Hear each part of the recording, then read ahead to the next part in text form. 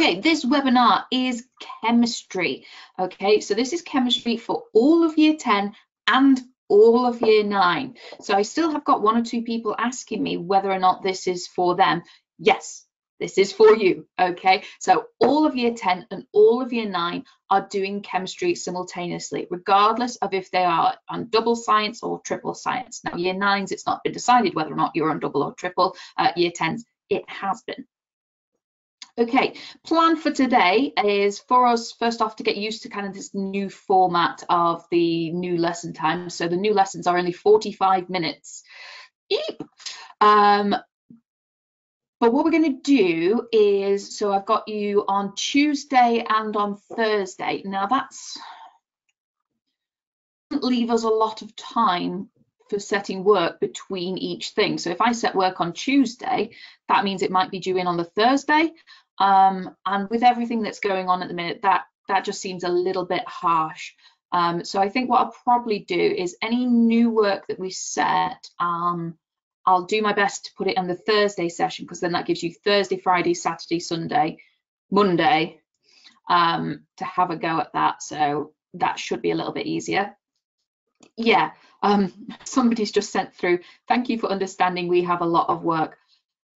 Yeah, guys, girls, others, like seriously, I understand. I big time understand. You've got to look after yourself and just protect yourself from doing far too much, okay? Mental well-being. Anyway, so whoopsie daisy, it's going crazy already. Let's have a look at what we're supposed to be doing out today. Screen share up, my face, bye-bye.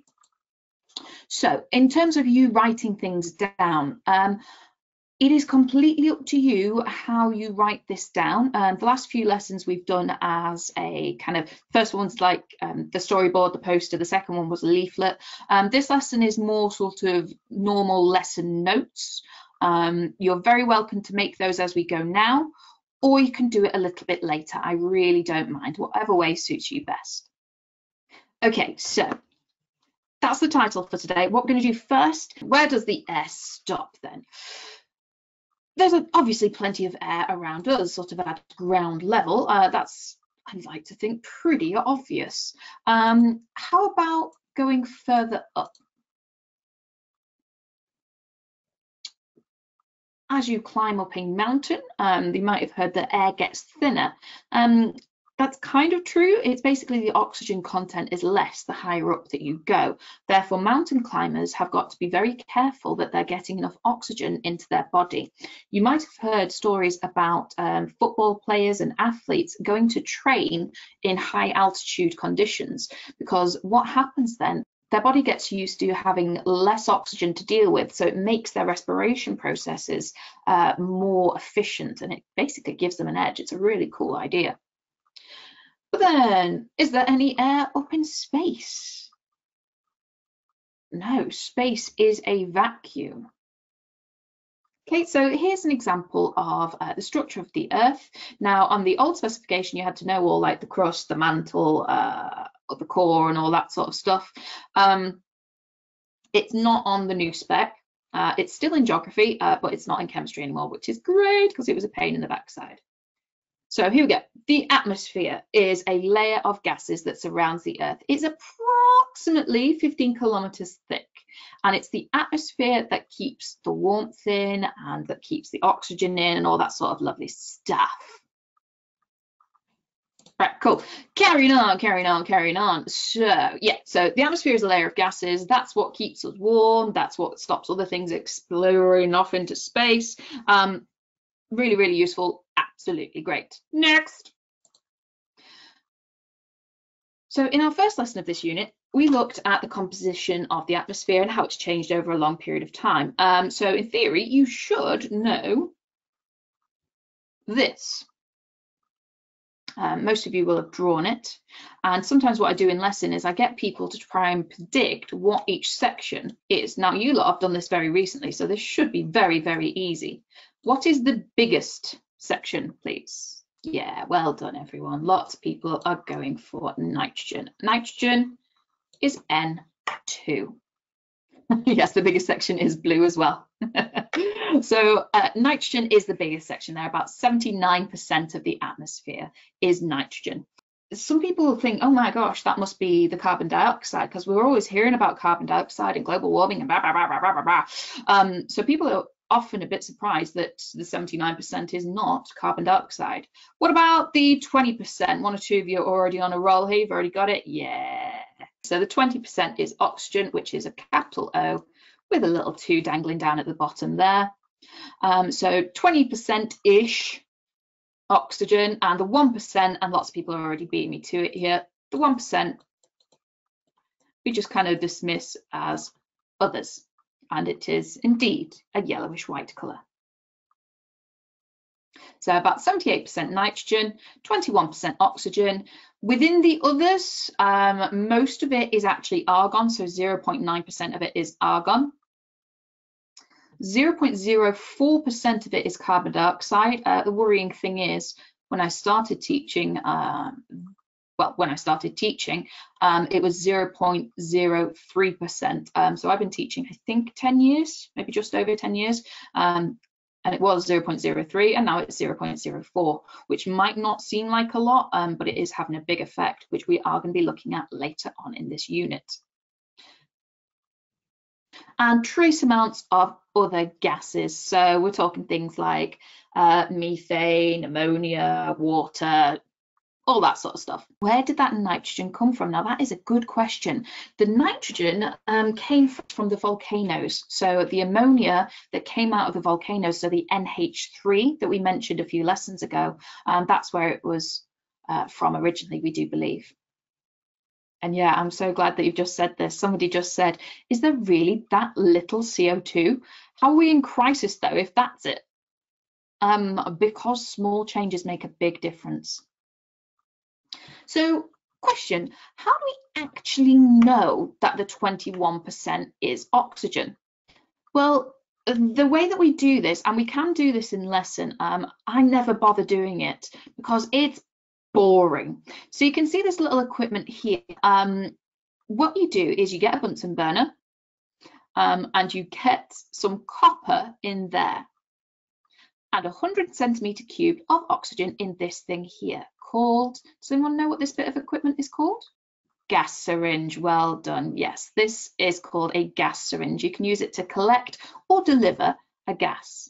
So let's have a look at this little link. So what they do is you light the Bunsen burner and you start pushing the gas backwards and forwards over the copper. So you start with 100 centimetre cubes of air and you push that air backwards and forwards over the copper. Now copper will react with oxygen to form copper oxide. There it is, there's a little cheeky equation just at the top there. So if you keep pushing it backwards and forwards and backwards and forwards, what you'll actually find is of that 100 centimetre cubed of air that you had, 21% of it will have been used up. That 21% is now in there in the copper oxide. So what you need to write down right now is just a very quick explanation of how this shows that 21% of the air is oxygen. What is this experiment called? I can't remember off the top of my head. It's the method, a method of proving the composition of the air, I suppose. It's the gas syringe and copper heating experiment.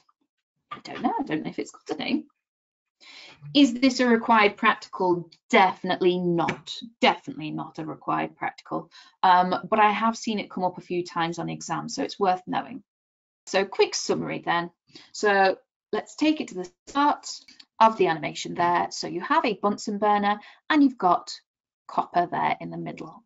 Little equation here at the top might be really nice to include in your notes, that when copper reacts with oxygen, you get copper oxide. The word equation or the symbol equation, either are fine. You start with 100 centimetre cubed of air in this gas syringe and 0 centimetre cubed in this gas syringe. You push this one down and it pushes that one out, is just forcing the air backwards and forwards over the copper. The copper will react with Oxygen. so the oxygen's getting absorbed into here and forming chemical bonds with that. And the bit that is lost, so you lose 21 centimetre cubed of the copper because of the oxygen, because it's absorbed and it's reacted into the copper oxide, with 79 centimetre cubed of gas left at the end. And that would be a calculation for it. Okay, so fair enough. We know that 21% is oxygen based on this. But how do we actually know that the 79% is nitrogen? There's an experiment for that too. Okay, so this is, actually I'm not going to tell you. Does anyone know what this might be? What they've done is got the air, super cooled it, and they're separating it out based on its boiling point and melting point. Can anyone remember a technique for doing that? This here is called Distillation.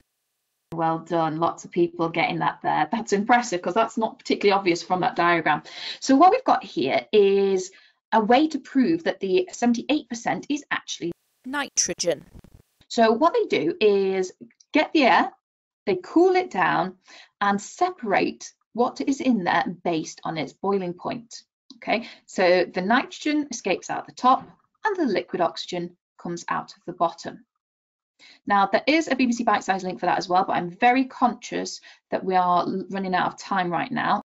This is just a very quick summary of how this process works. Again, I've only seen this come up, I think, once, but the year it came up, it threw a lot of people. So it's the sort of thing that because it threw lots of people last time, it might be worth us doing again, because sometimes if people struggle with it once, they bring it up time and time again. So the air is filtered to remove any dust that is present, so carbon particulates. It's cooled down in stages in distillation. You should have done before, I think back in year 8, about fractional distillation. Okay, the air liquefies, the water vapor condenses, and you get rid of the water basically just by absorbing it onto a bit of paper. It's not exactly paper, it's a filter with special material, but it's essentially just filter paper. Carbon dioxide freezes at -79, so you freeze that, you get that out. The oxygen liquefies at -183 degrees, so that's very flippin' cold, would be the technical term there. And then you get the liquid nitrogen out as well. When you've collected it, you can measure its volume, and that's where we got the 79% from. That's it for today. So we were just aiming to confirm what the current composition of the atmosphere is and confirm how we know that. Okay, the two experiments there, distillation of the air by cooling and the experiment with the copper to prove that the 21% was oxygen. Okay, that is it for now, ladies, gents, girls, boys and others. I'm not setting any additional work from this session, so all that you have to do is just make sure you've got your notes for this. Anyway, big on, minions of science, be good. I'll see you another time.